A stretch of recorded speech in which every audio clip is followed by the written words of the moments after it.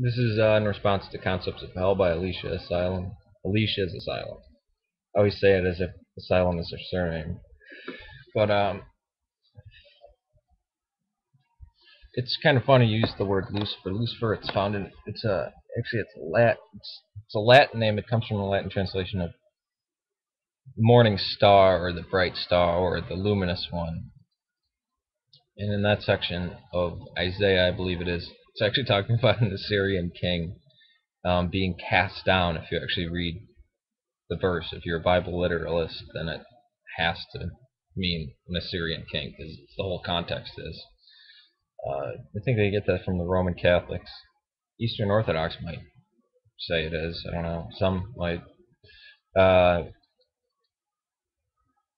but when I say we don't believe in heaven or hell, because there's such loaded terms in the West, when I say heaven, and I'll have it in like I usually have it in brackets or some form. It's just like when I put G-D. It's the presence of God. It's in the kingdom, basically. God.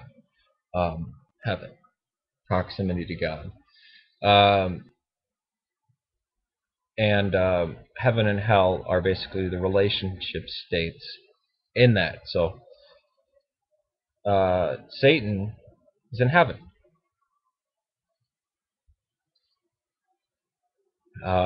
Which is where everybody is destined to. But there is torment and wailing and gnashing of teeth if you're in the presence of God and truly hating it. It's for some it'll be a refining fire, for other it'll be a blazing furnace. It can be ecstasy or it can be torment. It's left up to the individual. Satan or the devil or Diablos or whatever is Satan in the Old Testament is basically a prosecuting angel trying to trip man up to put him before God to see he screwed up, and then I guess people will say, oh yeah, they get tormented by him in hell. But since they're the same place for us, um, some people say, well, they're farther away from God or something like that. They're where it's dark or some crazy allegories like this. But essentially, fallen from heaven and thrown into hell is basically his choice to turn against God or anybody's. It doesn't matter. If he's an agent working on behalf of God, well, since God controls everything, almost everybody's an agent. Everybody is a Satan accusing everybody else. It's more of a term. You actually see the word Satan when it's adversary. David was the adversary of the Philistines. He was the Satan of the Philistines, or so and so was the adversary. So whenever you say it's Shaitan, maybe Shaitan is actually an Arabic word. I don't know. Maybe I'm mixing things up. Yeah, we see him walking amongst the council of God. For us, he's kind of like an annoying little gnat. He doesn't bother us. We believe people who are baptized in the church and we're part of the church. He's just not even really a nuisance. It's you screw up. You can't be blaming him for everything. Uh, so yeah, the devil's still around.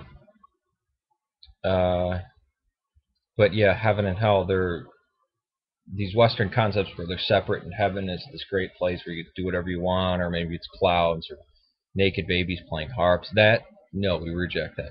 Hell being some different, distant place where there's lava and demons poking you with pitchforks. No. It's a good analogy because the demons that are poking you are your demons inside your wickedness, rape, child murder, things like this. Or it could be anything that's separating you from God, which would be tormenting you in the afterlife, or even in this life too. This life you can be in hell. Uh, the Roman Catholics get their idea from purgatory because of this idea of the river of fire, is that we all go back to it. Because if you have impurities and you're going to God, as you're reaching God, these are going to be, you're going to turn away from these. These are going to be basically refined away from you, torn off. Uh, so yeah, that's he's he can be in heaven and hell at the same time because they're the same place. Now, when I say we don't believe in hell, yet nothing like the Western idea of hell. I don't even like the word hell because it's a Nordic goddess. It doesn't appear. And it in the King James version, it can mean Sheol, it can mean Hades, it can mean Tartaros. Take on these many weird things, or even just descriptions that are given. Jehovah's Witnesses say Gehenna because Gehenna is, they believe, total annihilation. But the being refined like fire or burned up like chaff is all throughout the Bible. You can say it's in every single book, but the concept is there. So yeah, he'd be in proximity to the angels. Now the difference is his heart. We can use that term, not physical heart, but his heart, or the orientation towards God. It's kind of hard to talk about things that are spatially not available. But it's a good question. Peace to you. God save Serbia.